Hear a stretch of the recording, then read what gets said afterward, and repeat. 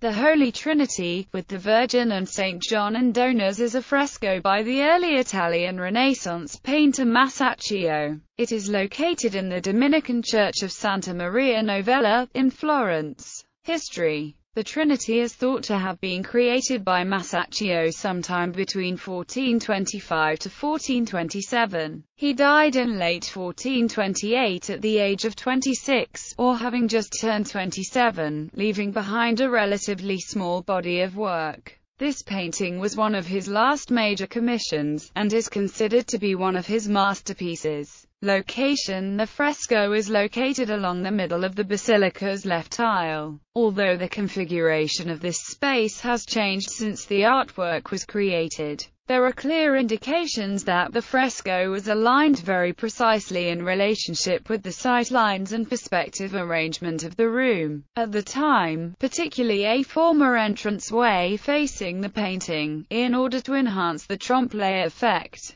There was also an altar, mounted as a shelf ledge between the upper and lower sections of the fresco, further emphasizing the reality of the artiface. Commissioners and donors. Not much is known about the details of the commission. No contemporaneous documents naming the altarpiece's patron have been found. The two donor portraits included in the fresco, one figure kneeling on either side of the archway, have not been positively identified. The persons depicted are almost certainly contemporary Florentines, either the persons who funded the work, or relatives or close associates. According to the established conventions of such depictions, it is generally, but not universally, assumed that they were probably still alive at the time of the artwork's commissioning. Presumably, the representations in the painting serve as relatively accurate likenesses of their actual appearance at the time when the portraits were created. The leading theories as to their identity favor two local families, either the Lenzi or, for at least one of the figures, a member of the Berti, who were a working-class family from the Santa Maria Novella quarter of Florence. According to recently discovered records of the Berti family, they owned a tomb at the foot of the fresco, and it has been suggested that they might have had a particular, devotional loyalty to veneration of the Holy Trinity. Other sources mention a Lenzi tomb near the altar, with the inscription, Dominico di Lenzo, a suor in 1426. As well as other Lenzi decorations in the chapel at that time, and assume the donor portraits to be posthumous images of Domenico, based on the full profile pose used for the figures. In the Florentine dating system of that time, the new year began on March 25, and factoring in the conversion from Julian to Gregorian calendars, Domenico's death, as recorded, would have been on the 19th of January 1427. It has been hypothesized that Fra Alessio Strozzian, or Filippo Brunelleschi may have been involved, or at least consulted, in the creation of Trinity. Brunelleschi's work on linear perspective and architecture certainly inspired the painting, and this is clearly demonstrated within Masaccio's work. Fra Alessio's involvement has been posited more on the matter of the appropriate depiction of the Holy Trinity, according to the preferences and sensibilities of the Dominican order. However, there is, to date, no concrete evidence for the direct involvement of either of these two persons, and due to the lack of documentation about the exact circumstances of the piece's creation, theories about third-party involvement in the creative process remain speculative. Giorgio Vasari and Cosimo I. Around 1568, Cosimo I, then Duke of Florence, commissioned Giorgio Vasari to undertake extensive renovation work at Santa Maria Novella, in keeping with the tastes and religious politics of the time. This work included reconfiguring and redecoration of the chapel area in which Masaccio's fresco was located. Vasari had already written about Masaccio, including a highly favorable mention of this specific work, in his Vite. When it came time to implement the planned renovations of the chapel containing Trinity, circa 1570, Vasari chose to leave the fresco intact and construct a new altar and screen in front of Masaccio's painting, leaving a small gap, and effectively concealing and protecting the earlier work. While it seems reasonably clear that it was Vasari's deliberate intention to preserve Masaccio's painting, it is unclear to what extent Duke Cosimo or other concerned parties were involved in this decision. To decorate the new altar, Vasari painted a Madonna of the Rosary. The image is still extant, but has been moved to a different location within the church. Rediscovery and subsequent history. Masaccio's Holy Trinity was rediscovered when Vasari's altar was dismantled during renovations in 1860. The crucifixion, the upper part of the fresco, was subsequently transferred to canvas, and relocated to a different part of the church.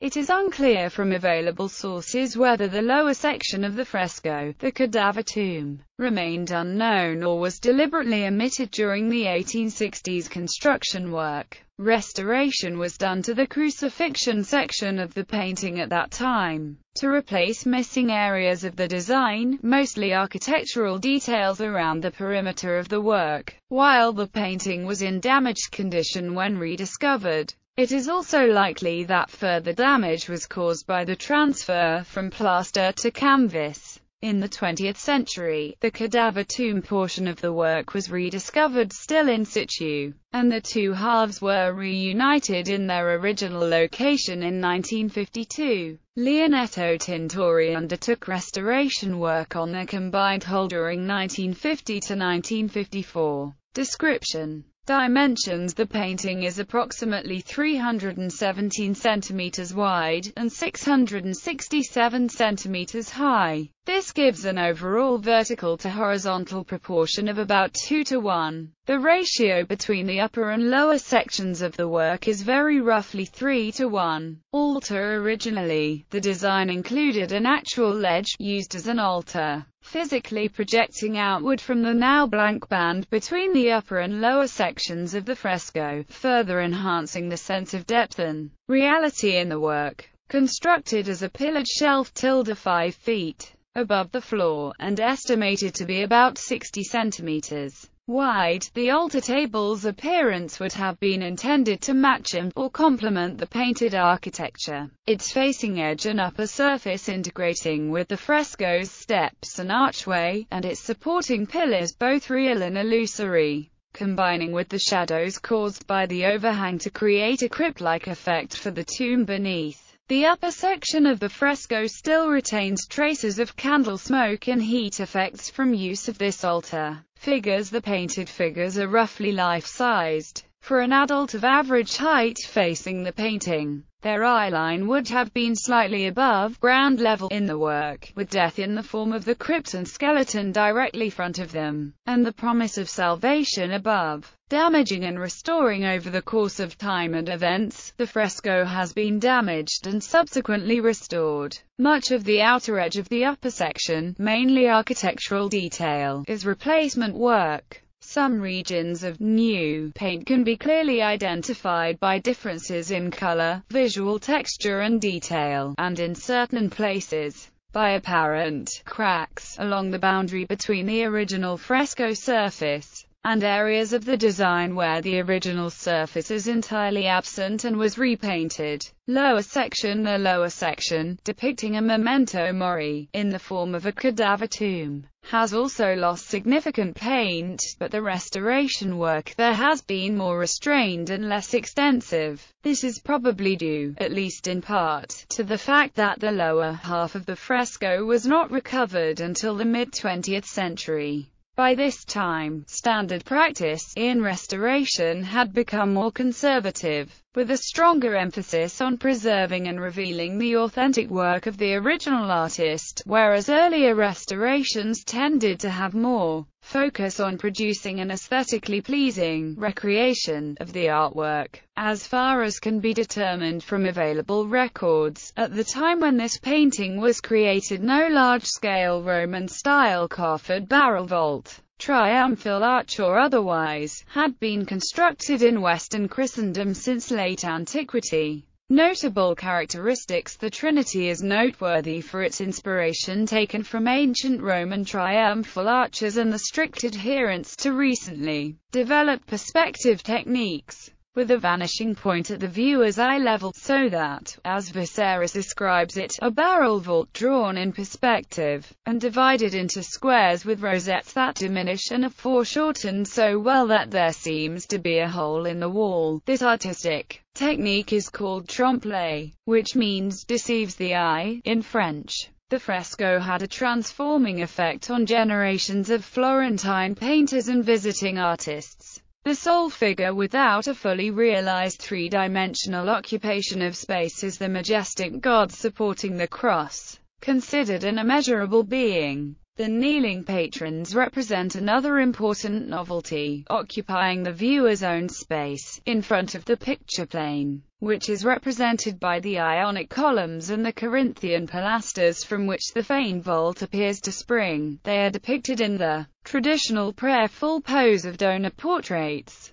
but on the same scale as the central figures, rather than the more usual diminution, and with noteworthy attention to realism and volume. Interpretation. Several diverse interpretations of the fresco have been proposed. Most scholars have seen it as a traditional kind of image, intended for personal devotions and commemorations of the dead, although explanations of how the painting reflects these functions differ in their details. The iconography of the Trinity, flanked by Mary and John or including donors, is not uncommon in Italian art of the late 14th and early 15th centuries, and the association of the Trinity with a tomb also has precedence. No precedent for the exact iconography of Masaccio's fresco, combining all these elements, has been discovered. However, the figures of the two patrons have most often been identified as members of the Lenzi family or, more recently, a member of the Berti family of the Santa Maria Novella quarter of Florence. They serve as models of religious devotion for viewers, but, because they are located closer to the sacred figures than the viewers are, they also lay claim to special status. The cadaver tomb consists of a sarcophagus on which lies a skeleton. Carved in the wall above the skeleton is an inscription: Io fu I G I A quelce voies I E T